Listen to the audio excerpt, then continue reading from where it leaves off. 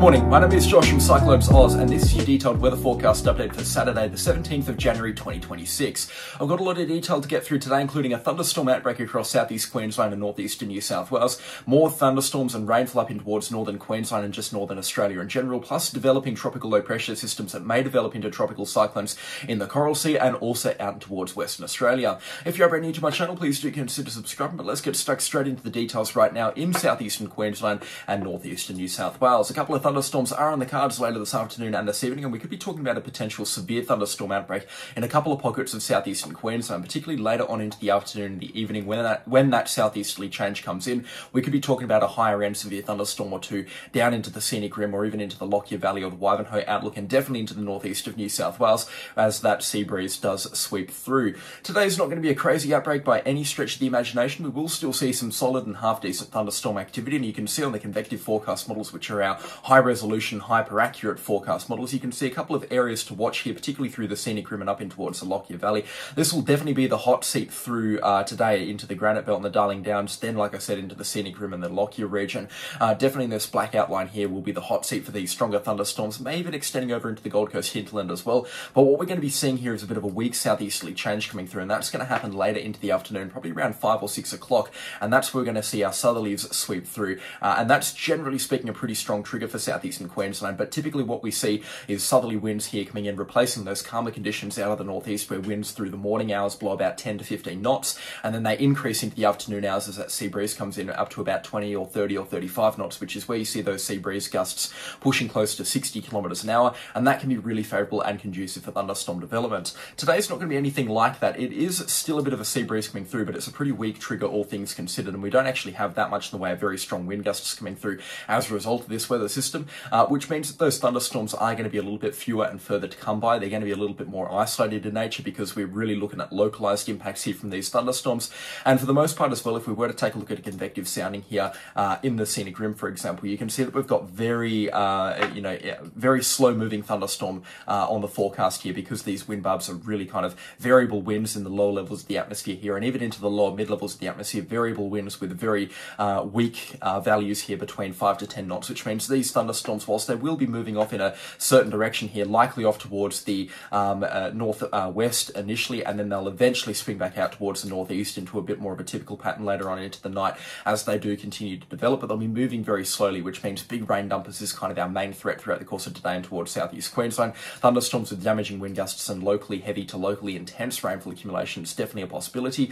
We also do have some healthy convective available potential energy as well, which is instability in the environment, which we can use to get a grasp on how big the hail is going to be. And you can see, numbers between 1,500 to 2,000 is nothing to scoff at. They're not the biggest numbers in the world. We're not talking about a November or a December outbreak here, but for late January, this is looking half decent for some hail. We may be looking at stones between 3 to 5 centimetres. Yesterday, we saw some pretty big hailstones in towards northeastern New South Wales, around that 5 or 6 centimetre mark. And whilst it's not likely to be as big today because the convective available potential energy and also the lift in the environment is just a little bit lower than what it was yesterday for New South Wales, we may still see some large, and there is an outside chance of some localised giant hailstones into the Scenic Rim, but for now the chance of that is pretty minimal at best. We see a return to calmer conditions as a bit more stability returns to southeast Queensland through Sunday. You can see still a few showers expected here and there, and heavy rainfall forecast to be pretty prevalent through today and tomorrow across the New South Wales north coast and parts of the central coast as well. But for the most part, with that southeasterly flow kicking up later tonight, we're going to be seeing showers and maybe the odd thunderstorm or two moving into southeastern Queensland out into the Warrego region, in fact as far inland as Warrego through tomorrow afternoon and tomorrow evening. Now we do have a little bit of convective available potential energy, so that does increase the risk of thundery downpours tomorrow morning and into early tomorrow afternoon, especially around the Brisbane area. We may also see some accumulations of small hailstones tomorrow late morning into early afternoon, so remain vigilant for that as well, and just keep in mind that we could be talking about some isolated but still very heavy rainfall across southeast Queensland tomorrow afternoon and evening. Pushing things further beyond that, you can see Monday a return to calmer and more collected conditions across southeast Queensland. Limited shower and thunderstorm activity is expected, just a possible shower here and there for coastal regions. Tuesday is a similar story. Wednesday things return to a bit more of a stormy pattern here as the trough sets itself up a little bit further inland. Thursday, Friday and Saturday, under the influence of that high pressure ridge that you can see building offshore into the Tasman Sea, means that things remain a little bit calmer through the southeast coast. So a couple more thunderstorms, then a few showers, and maybe another thunderstorm, and then calmer conditions return for the end of the week and potentially out towards next weekend as well. And you can see we do then have systems out into the Coral Sea that are worth monitoring at this point in time.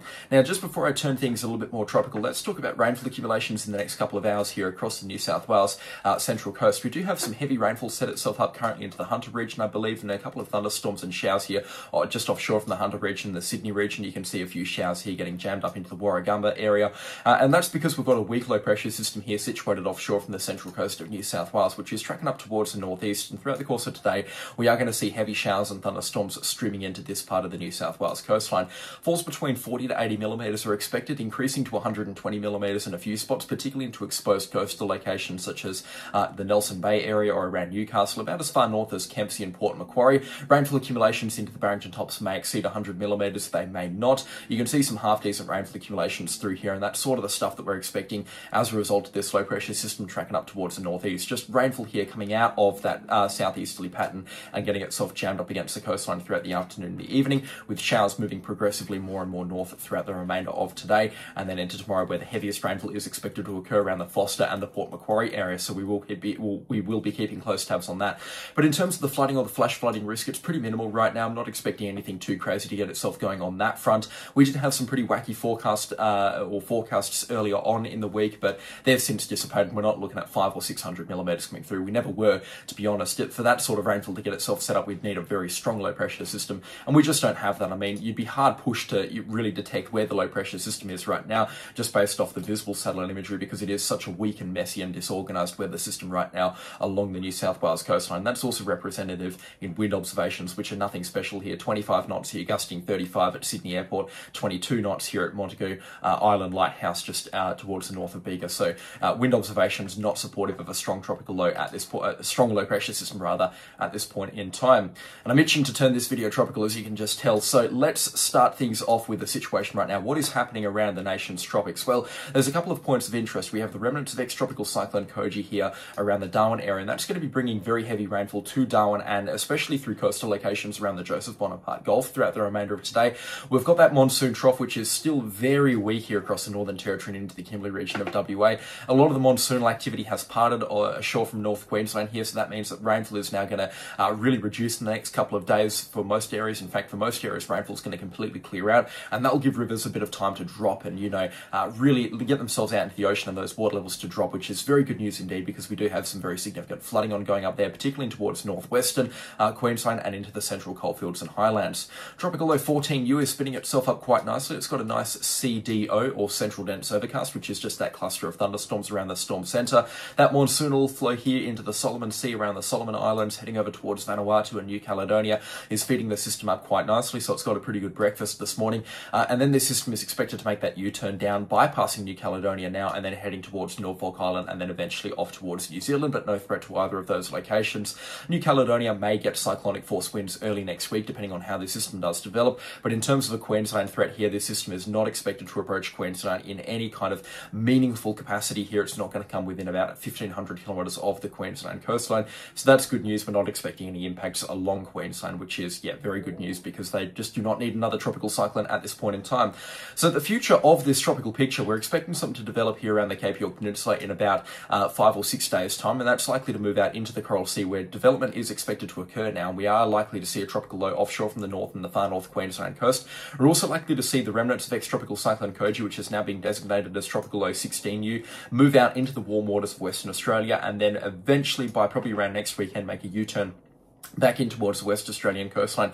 Wherever that's likely to be at this point in time, it could be the Kimberley region, it could be the Pilbara coastline, it may even make it as far out as Exmouth before making that U-turn, and we could be seeing a pretty significant tropical cyclone landfall as a result here from this tropical cyclone. In fact, some forecast models are now calling for category 3 to 5, or sort of in that range. So this is definitely a watch very closely situation now for those watching in the Pilbara or the Kimberley region.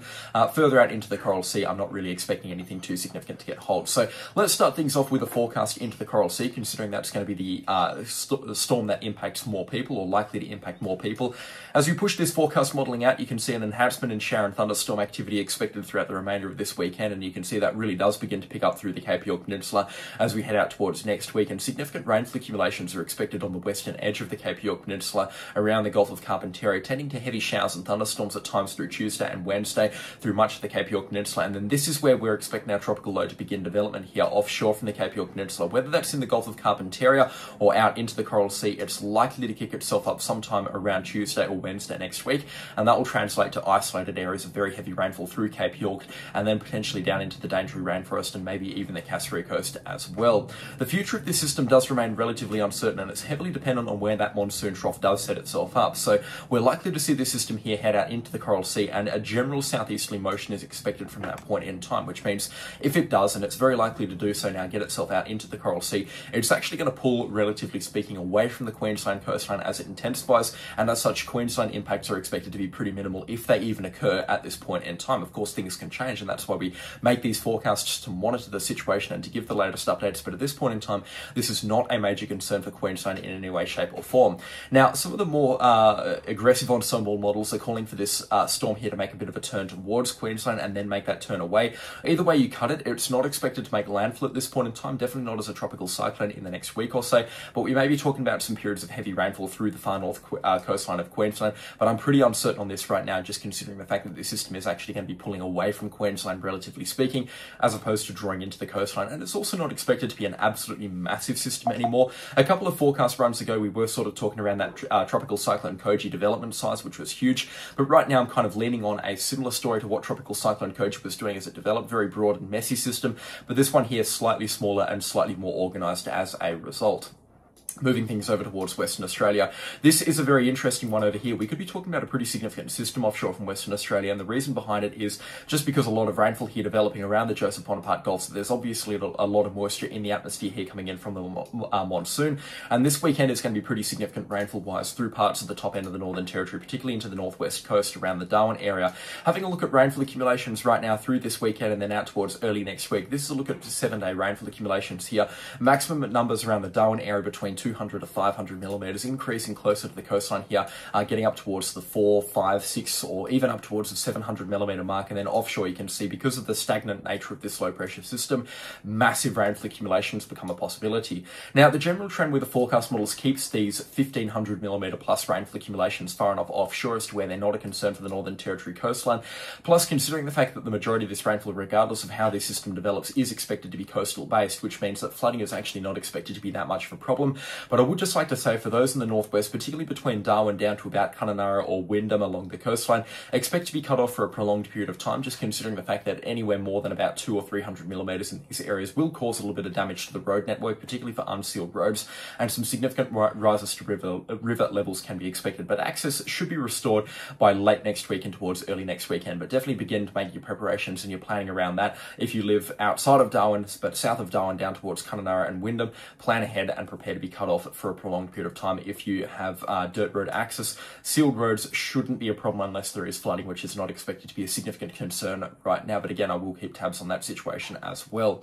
Now, looking at the forecast of the system here, it has changed a little bit from yesterday, but I believe that's just because the forecast models are waking up on a bit of a different bed right now. So what we're looking at here is the European forecast taking the system into the Kimberley region and then hugging the West Australian coastline through next week through its formative stages. And what we've been seeing over the last couple of days is this system here heading out into the Indian Ocean pretty consistently and then making that U-turn back down towards Western Australia sort of towards the end of next week. Friday I said that U-turn was likely to happen. Now, this system isn't expected to get anywhere ridiculously far away from the West Australian coastline. We're not going to see this get close to Indonesia or anything like that, but it's expected to remain far enough away that significant intensification remains a possibility. Now, with the system's current forecast track, it kind of hugs the coastline before diving inland, and that's a possibility right now, and definitely something that could throw a bunch of nails into the forecast. So this is another aspect that we need to be keeping close watch on, whether or not this system is going to hug that Kimberley coastline or that Pilbara coastline. If it does, we'll obviously be talking about a much weaker and a much less dangerous tropical cyclone threat. But if this system does actually take that more sort of west-southwesterly motion like this arrow here,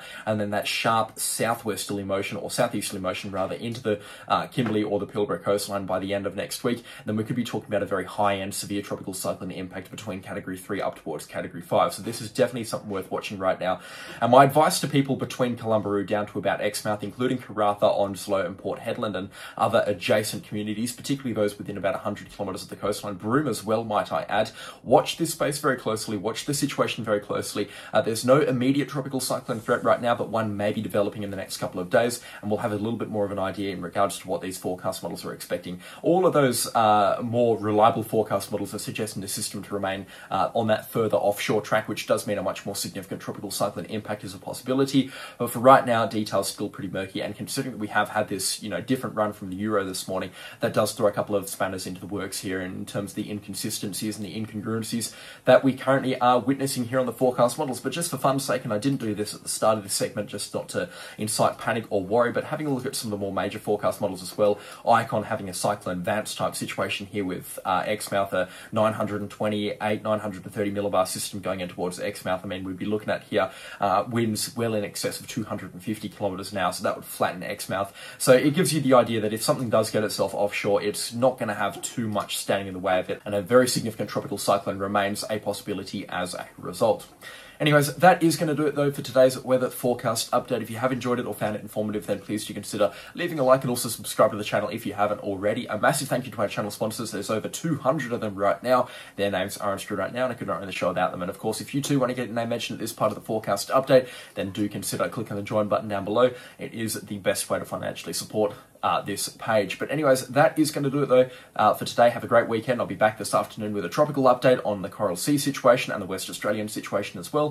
I'll catch you on the next storm. Goodbye.